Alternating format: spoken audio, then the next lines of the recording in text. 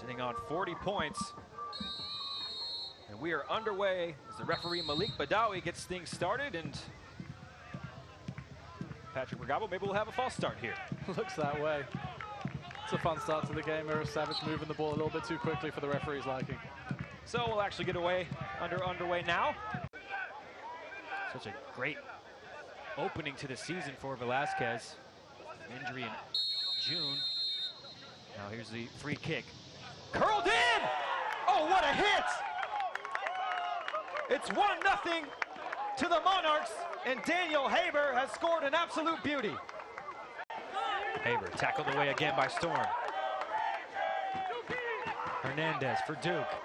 Gonzalez has some space into the area. Gonzalez fires it just wide, perhaps tipped away. Yes, it was. It'll be a corner again for the Swope Park Rangers. You almost have to give it. Tough not to give that one right in front of Malik Badawi. So 5 in the wall for Van Oekel. Hernandez goes for goal, and he's not far off either. Recovered by Andrew Brody. That's a great service and a powerful header.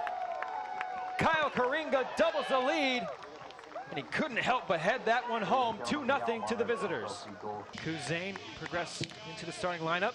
There's another corner kick for the Rangers, a chance to pull one back before halftime. In towards the front post, flipped onto the back post.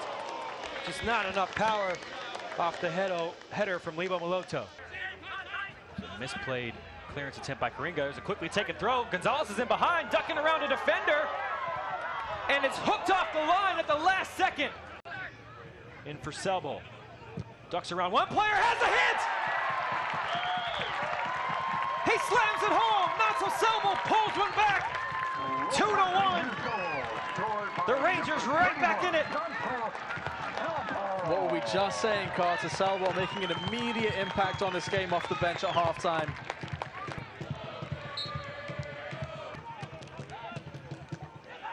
Moloto into the feet of Gonzalez.